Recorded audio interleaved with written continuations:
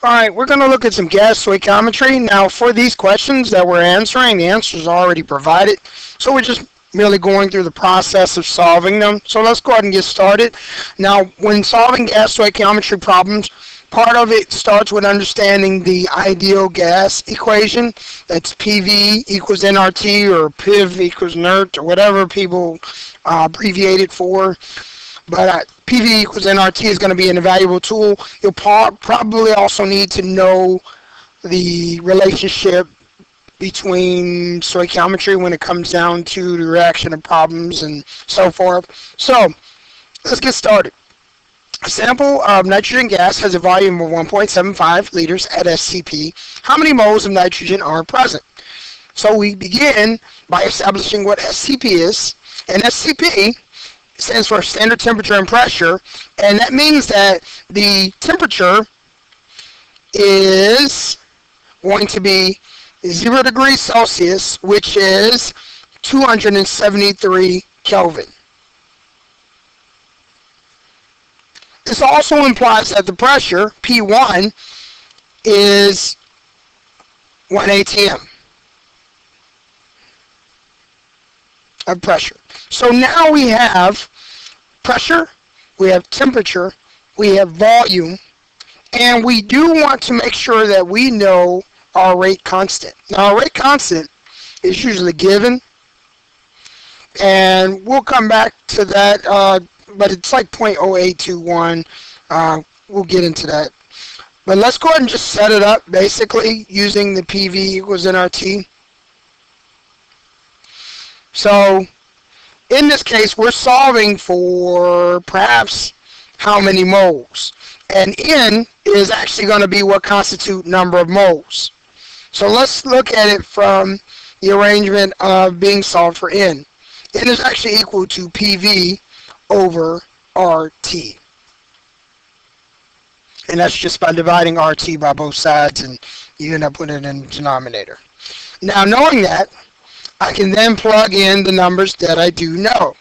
I know that under standard conditions, my pressure is going to be 1 atm. My volume is given in the question as 1.75 liters. And then if we go down,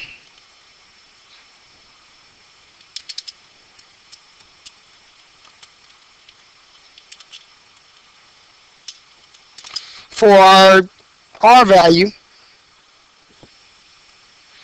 we have 0.0821, and the units there are actually atms, liters over moles, Kelvin. And we're going to multiply that by the temperature of 273. Now, solving that in our trusty-dusty calculator, we're going to take 1 atm, multiply that by 1.75. We'll next divide that by 0.0821, and then we'll next divide that by 273, which is this number. Now, according to this question, our answer probably should reflect about 3 significant figures. So that would equate to 0.0781, and the answers for that would be moles of nitrogen. Now, obviously, that's very similar to the answer given. The only difference that it's in scientific notation, but it is one and the same. So it does check out. The great thing about that question is all it is referring to is just moles as they relate to the ideal gas equation. But let's see if there's another question that perhaps takes it up a notch in terms of level of rationale and complicated ability. Alright.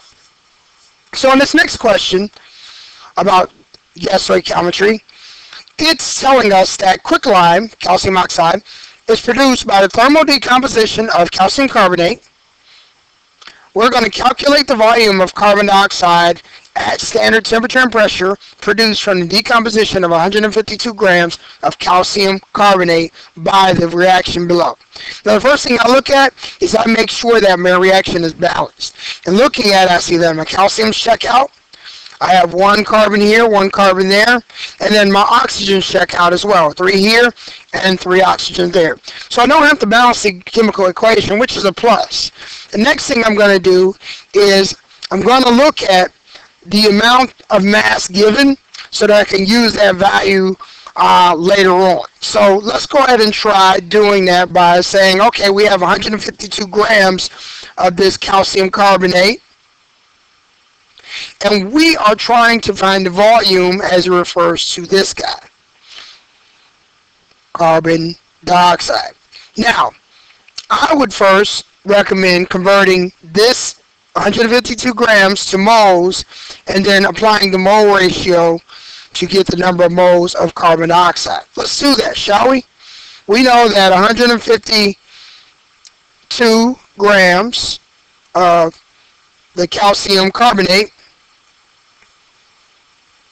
needs to be converted to moles. To do that, you need to know what 1 mole of calcium carbonate is. You will need your periodic table to determine that information, and so it does come in handy if you have one at your disposal, or if you just have kind of a quick access. Sometimes the molar mass may be given.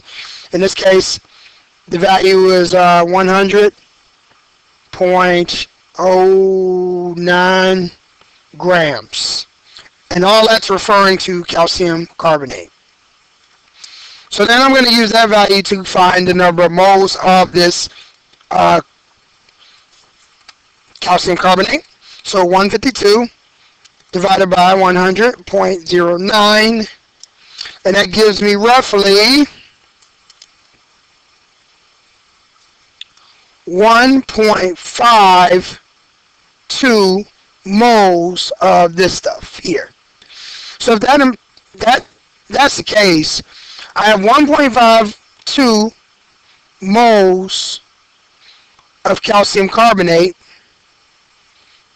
and if I multiply by the mole ratio between the two, I should see that there's a 1-to-1 mole ratio, and therefore, if I have 1.52 moles of calcium carbonate, I'm actually going to have 1.52 moles of carbon dioxide. But I'm not finished. I actually have to use that to determine the value of liters of carbon dioxide.